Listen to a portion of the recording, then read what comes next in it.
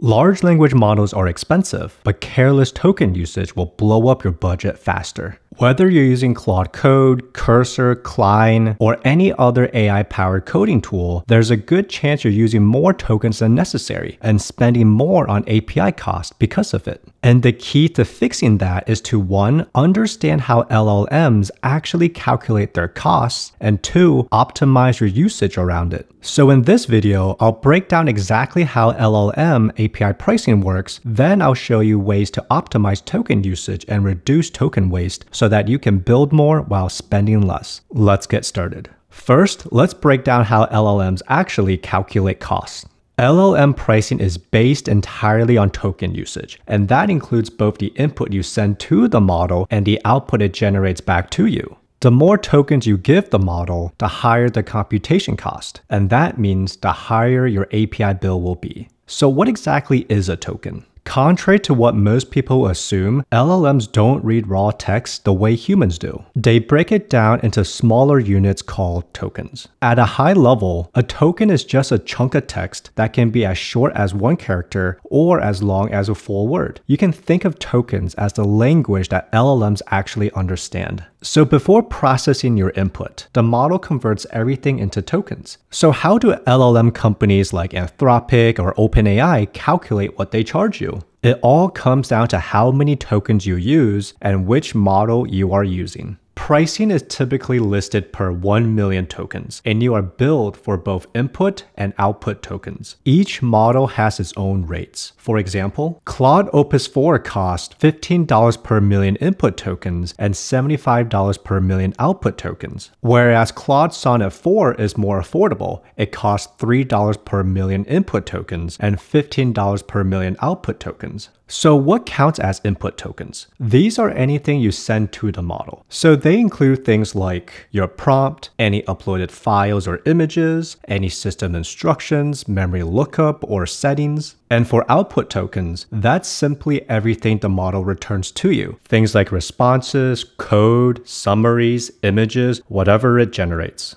And here's the part that most people miss, and it's especially important when working with LLMs. LLMs are stateless. They don't remember anything between messages. So when you send a follow-up message, the model has no memory of what came before. So to maintain context, your entire conversation history, every prompt, every instruction, and every output has to be resent as part of the new input. That means every follow-up message doesn't just include what you just typed. It also includes everything from earlier in the chat. So as your conversation grows, so does the size of each request. And that means every new message becomes more expensive to process. To make this more clear, let's walk through an example. Let's say you send this message to Claude Code. Help me understand what this function does. Here's how the token usage looks like. For input tokens, let's assume this prompt is 1,000 tokens for simplicity. Now, there are other things like system prompts and memory, but let's just ignore those for now. Once the model processes your input, it generates an output. Let's assume the output is 2,000 tokens. So for the single request, you are using 1,000 input tokens and 2,000 output tokens for a total of 3,000 tokens. Now, let's say you send a second message in that same chat. Help me understand what this function does. Function XYZ. Here's how the token usage looks like. We'll assume the prompt is once again around 1,000 tokens. And let's also assume the output is again around 2,000 tokens. But here's the critical part. Because this is a follow-up in the same chat thread, the model doesn't just process your new message. It also reprocesses everything from message 1. That's because these models are stateless and assumes the prior context is still relevant. Your input for message 2 now includes 1,000 tokens from prompt 1, 2,000 tokens from output 1, and 1,000 tokens from prompt 2, which totals 4,000 input tokens. Add 2,000 output tokens for message 2, and your second request totals 6,000 tokens. Even though message 1 and message 2 by themselves are identical, each with a 1,000 token prompt and a 2,000 token output, message 2 ends up costing nearly twice as much. Why? Because you are sending message 2 as a follow-up,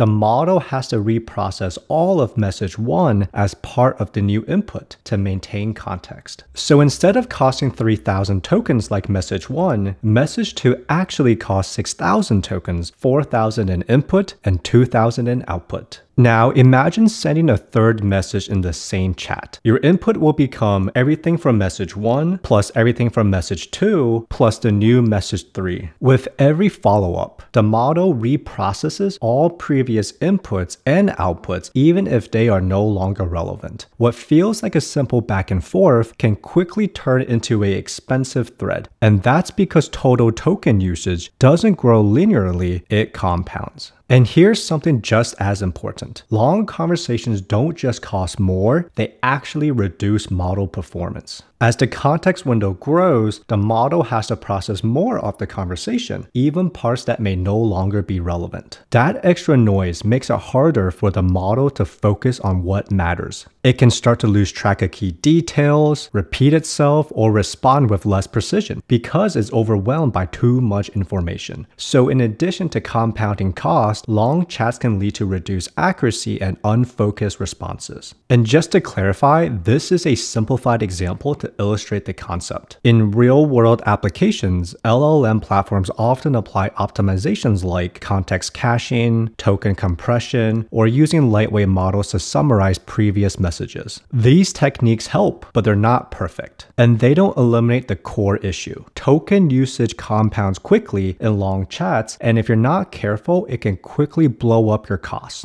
Now that we understand how LLMs calculate cost, let's talk about how to reduce token waste and optimize your usage. Tip 1. Start a new chat once you finish a task. Never reuse the same chat window for multiple unrelated tasks. Like we saw in the earlier example, every time you continue a conversation in the same thread, you are also dragging along all the tokens from your previous interactions, even if they are no longer relevant. So get in the habit of starting a new chat once a task is done. Here's how you do it. If you are using Claude Code, use the clear command to wipe out the entire chat history and start a new chat window. So in this chat window that I've opened, I have a bunch of messages and it just goes on and on and on. And you don't want this. So you do not want to have these super long conversations if possible, because what happens is whenever you send a new message, everything in this long conversation also gets sent to the LLM. So even if you just send a simple request like what's 1 plus 1, the model is going to process the entire conversation, and that's going to cost you a lot of tokens. So once you complete a task, you should always run /clear. And what this is going to do is it's going to clear up your entire conversation history. So it's going to clear all of this, and it's going to free up all the context. Then it's going to open a new chat window. So let's do that right now. So let's just hit enter. And now if you look, there's no more previous history. Like I try to scroll back, but there's no more previous history. There's no content.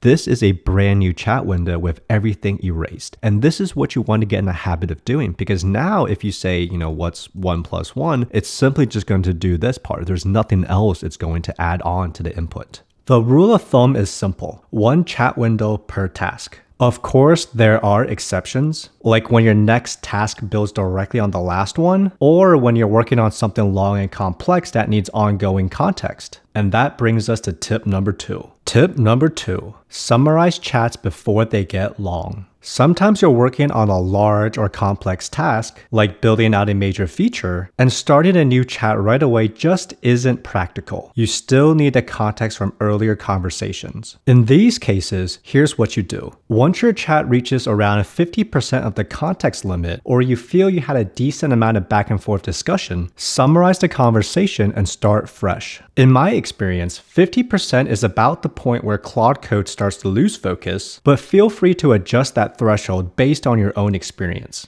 Claude Code also allows you to provide custom instructions for how it will summarize your conversation. For example, you can tell it to only summarize the last 2 messages, or focus on just the technical details and skip the general discussion, or summarize only the action items or open items, or summarize it in a certain format like XML or JSON. Here's how you do it. If you're using Claude Code, run the compact command. This will automatically summarize your entire conversation and launch a new chat window with that summary preloaded. So let's walk through a example. So I'm in Claude Code and this is a new chat window. I have a very long conversation going on. I asked it a bunch of questions, some relevant and some not, and it's just pages and pages of text. And if you look at the status indicator at the bottom right, it says I have 34% of free context left, which means I've used 66%. So that's not good. And one thing to mention here is that Claude Code does try to help you by auto compacting your chat once it hits 95% capacity, but don't rely on it. Because Claude waits until the context is 95% full before auto compacting, it can run out of space before it finishes summarizing your conversation, leaving you with an incomplete summary or even an error. Okay, back to the example. So for this chat, let's say I only want to summarize and keep only the last message because it's the one I'm working on and everything before it is no longer relevant. So in this case, my last message was asking Claude Code to create an implementation plan for a new feature to add animals to this API. To do this, I'm going to type out /compact, and you can see here that I have the option to add a custom summary instruction. So what I'm going to do is I'm going to say, please only summarize and keep the last message. Now I'm going to hit enter and let it process. Okay, it looks like Claude Code has finished compacting. We can see that we have a new chat window with a summary of our previous conversation, which should only include that implementation plan that we saw earlier. So this is that new implementation plan. And if you look at the bottom right, we no longer have that status indicator, which is telling us that we have used 66% of our context window because now it has been reset. So now we have trimmed out all the unnecessary context. So if we were to continue our conversation, not only is it more focused now, but it's also more token efficient now. And this is why it's important to use the compact statement. This approach helps you manage long, multi-step tasks without dragging along thousands of unnecessary tokens, keeping your interactions focused and your cost in check. Tip number 3. Choose the right model for the right task. Most AI coding tools automatically select a model for you, but that doesn't always mean it's the most cost-effective or even the most performance-effective option. For example, Claude Code currently defaults to Opus 4, which is their most powerful but also their most expensive model. It's great for complex, reason-heavy tasks, but total overkill for simpler tasks. So instead of blindly relying on the tool to choose for you, it's worth taking control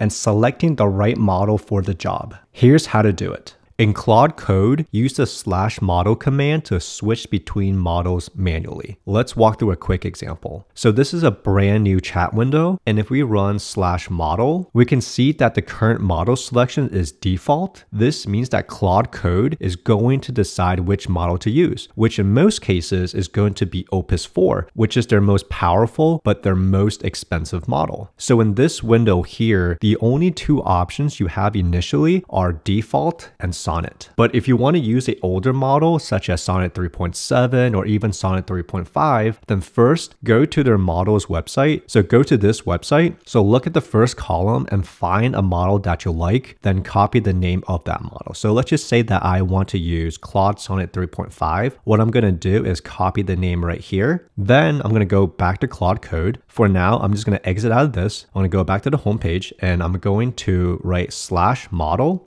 And then here I can specify the specific model that I want to use. So let's just copy and paste that in. So this is saying that I want to use Sonnet 3.5. Let's hit enter. And then now you can see here that the model has been set to Sonnet 3.5. And if you want to switch back and forth between models, just select them in model. So if I go back to model, now you can see that I have this third option, this custom one that I just inputted. So I have my default, I have Sonnet and 3.5, and I can choose between the two. So let's say I hit Sonnet. Well, now it's back to Sonnet 4. And that is how you add a custom model in Claude Code. Here's a simple workflow I recommend when starting a new task. First, start with a powerful model to reason through the high-level work. Map out all relevant information, identify edge cases, plan out the system architecture, and sketch out the implementation plan. Then switch to a lighter, cheaper model to handle the follow-through, like refining outputs or writing supporting code and documentation. Don't default to using the most powerful model for everything. It's not cost-effective, and it can even lead to overthinking on simple tasks. For reference, here are some more examples on when to use more powerful models versus lighter, cheaper models. Choosing the right model at the right time helps you strike a balance between cost, performance, and speed. And over time, that adds up in a big way when you're working with LLMs every day. So that's a breakdown of how LLMs calculates costs and some tips on how to optimize your token usage. Hope this was helpful and see you all in the next one.